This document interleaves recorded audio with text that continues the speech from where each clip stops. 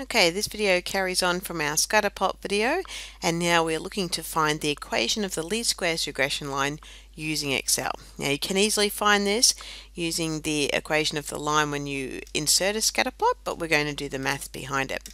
So we can see our formula here. The slope of the regression line is the sum of the score minus the x-mean and the y-score minus the y-mean, all divided by the sum of the score minus the x-mean squared.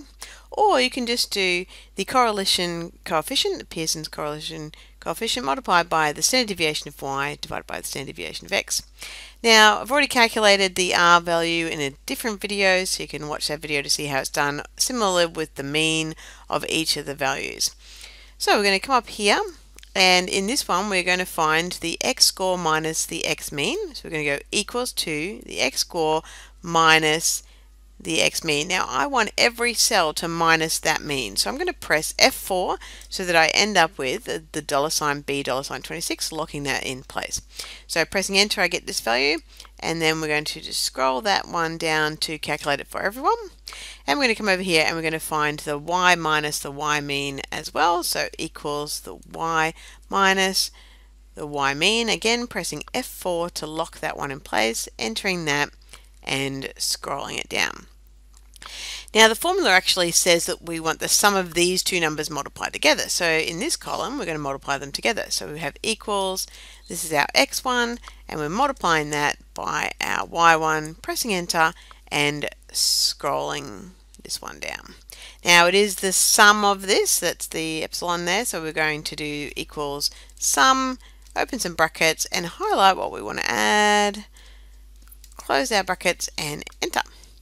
Now we also need this bit down the bottom here, which is x minus the mean, but this time squared. So this is x minus the mean here, so we're going to square it here. So we're going to go equals, we're going to square this one.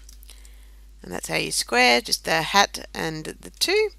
And we're going to drag that one down. Again, the formula says it's a sum of, so we're going to find the sum of all of these. And press enter. Now coming over here, I'm going to find my mean over here. I'm going to find it both ways using both formulas, this one and this one, because I already have the y value, the r value, and I'm also going to find the y-intercept using this data. So the first one is actually the sum of the multiplied scores divided by the sum of the squared scores. So we're going to equals, this is the sum of the multiplied scores, and we're going to divide that by the sum of the squared scores, and that's our m value there. The other way is the correlation coefficient multiplied by the standard deviation of y divided by standard deviation of x. So we're going to go equals, now this was our correlation coefficient which was found in another video. We're going to do that one multiplied by, and we want the standard deviation of y divided by the standard deviation of x. Now these should be the same value because they're the same gradient, and they are.